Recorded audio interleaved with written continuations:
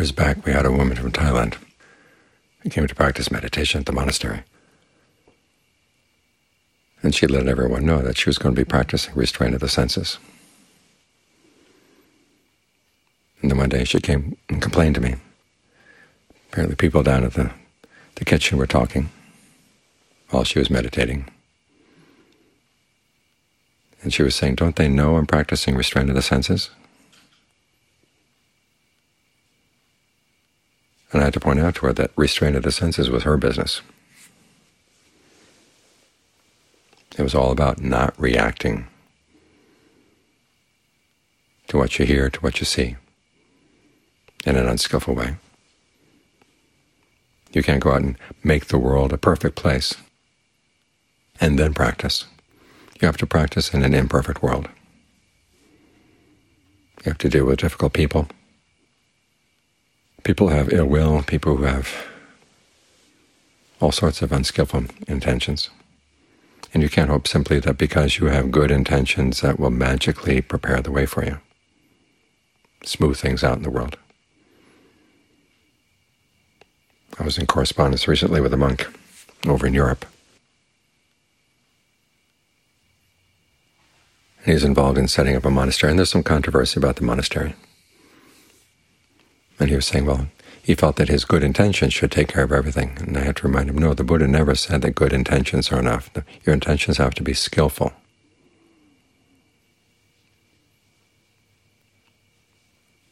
And you can't expect that just because you have good intentions, everybody will honor those good intentions and things will come out okay. You have to be careful about what you do. Remember the teachings to Rahula. You start out with good intentions, but then you have to test them. You have to act on them. And if you see, well, you actually did cause trouble, then you've learned something. You've moved from just simply good intentions to more skillful intentions.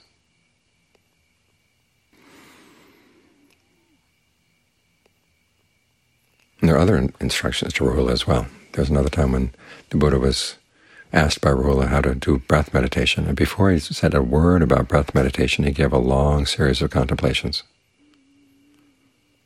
to do first. And the first was basically instructions in patience, endurance. He said, make your mind like earth.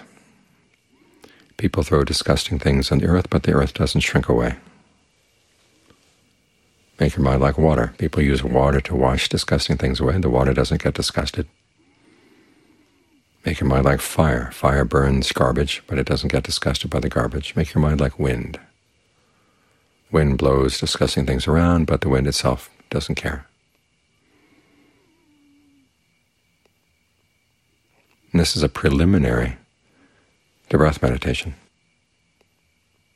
Now it's interesting, he's not simply saying just be passive, because the instructions for breath meditation are very proactive.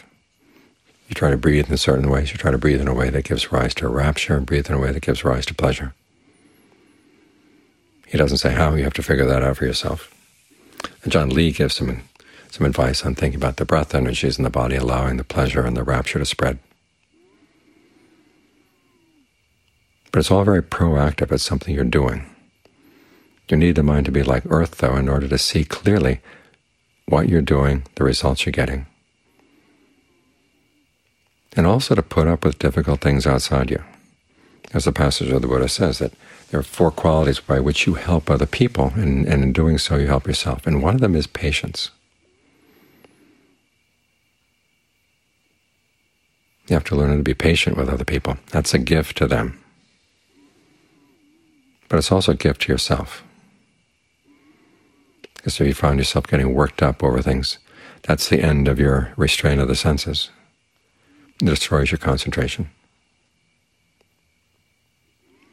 You create lots of needless difficulties. What this means is you have to be content with your surroundings. And remind yourself, this is good enough to practice.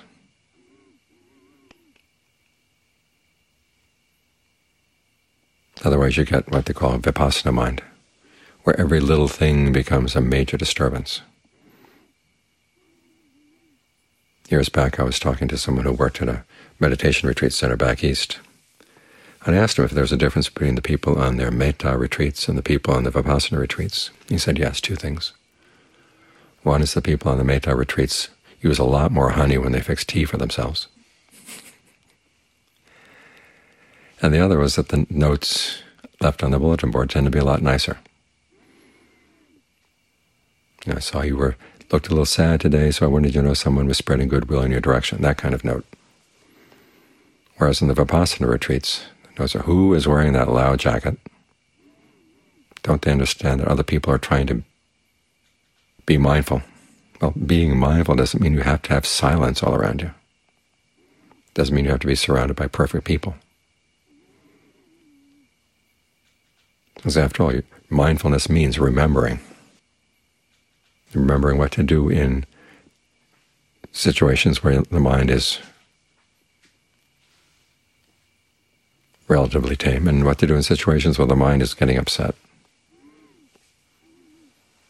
In other words, the practice is not for just perfect places. We don't have to run away to retreats to do it. The practice is for an imperfect world. Because where else are you going to practice? And the Buddha didn't say, once you make up your mind to practice, everything will go smoothly. There are going to be people who don't like it. I mean, there are people in the time of the Buddha whose families didn't want them to practice. Stories of young men and young women whose parents stood in the way. And so they had to go through lots of obstacles in order to practice. But they saw that the practice was important because they didn't want their minds to be subject to the conditions around them. They wanted to train their minds to be independent. And the first first quality in this independence is patience, endurance. It doesn't mean you just grit your teeth and put up with the hardships. The trick to endurance is that you don't focus on the things that are difficult. You focus on the areas where you have a source of strength, you have a source of sustenance inside that you can draw on. So this is one of the reasons why we develop concentration, to have a sense of well-being inside. It provides our food that allows us to be patient with things outside. That means you can't wait for everything to be quiet and everything to be neat and everybody to do everything you want them to do. And then you're going to develop concentration. You have to develop concentration in the midst of an area of a life where there is noise outside, where people are not perfect.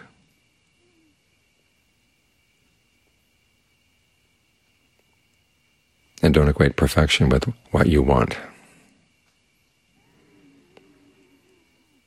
So when there's noise, let it go through you. And Ajahn Chah says the problem isn't that the noise is disturbing us, we're disturbing the noise. We have to make a comment on it. We can't just let it be. I found a useful perception is that when there's a lot of noise, it's like wind going through a screen. Try to make your sense of the body, make your sense of the mind in the present moment like the screen on a window. And the wind blows through, the screen doesn't catch the breeze, and as a result the screen isn't disturbed by the wind. It's when you put up a resistance, that's when you get blown around. So the nature of sound is to be loud, and then it stops. But our problem is that the mind doesn't stop. It reverberates like a gong. And so you have to learn how to be matter-of-fact. The sound comes, it stops. You don't have to keep commenting on it. Even when the sound is there, it doesn't destroy your breath. Your breath is still there. You just focus on that.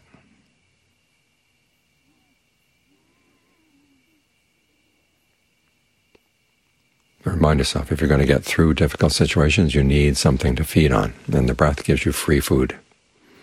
You learn how to breathe in a way that feels refreshing, feels nourishing, energizing when you need energy, relaxing when you need to be relaxed, soothing when you're feeling wounded. This practice is meant to be done in a world that's not perfect.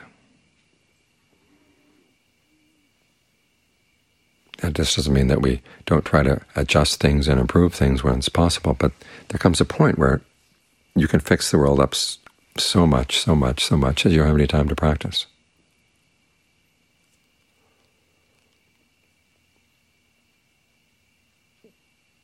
And John Fuang used to say that we have both the, what he called the internal what and the external what. The word what in Thai can mean both monastery, and it can also mean your schedule for the day, your practice for the day. He says it's your internal what, the one that's your practice, that's the one you have to maintain. That gets top priority. The external one should get secondary priority. And when you go out in the world tends to be very insistent. They insist that they get top priority. But you can remind yourself, by developing patience, by developing goodwill, a mind of sympathy and harmlessness, you're being good for the world, and that comes back to you. It's good for your mind to be patient, to have goodwill. It's not that just the people outside are benefiting from that. You're benefiting as well.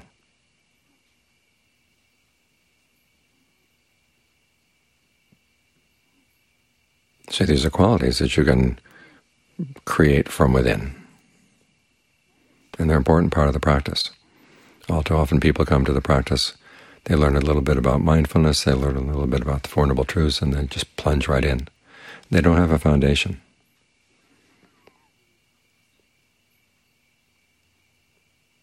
And everything gets skewed. Start with the basics. And one of the basics is make your mind like earth. Make that the foundation for your practice, and it'll be solidly based.